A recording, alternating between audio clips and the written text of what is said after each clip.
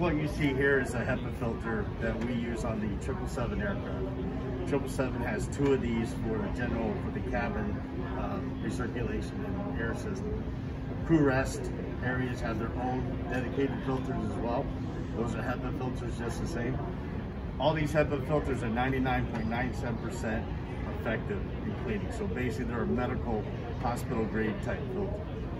So air in the cabins, how our system works or how any aircraft works, is the air will come through the top, out the top through risers. And as that air comes back down, it returns through air grills at the floor level, right? So old style, old airplanes, air used to circulate from front to back. So you're getting a lot of that, it's called dirty air, if you will. Nowadays, the air just comes and it goes back, it works its way, it goes through recirculation back to the pack system, makes its way to these filters, right? So the entire cabin air is recirculated every 2 to 3 minutes. So every 2 to 3 minutes, you have completely fresh, clean air throughout the entire cabin of that airplane.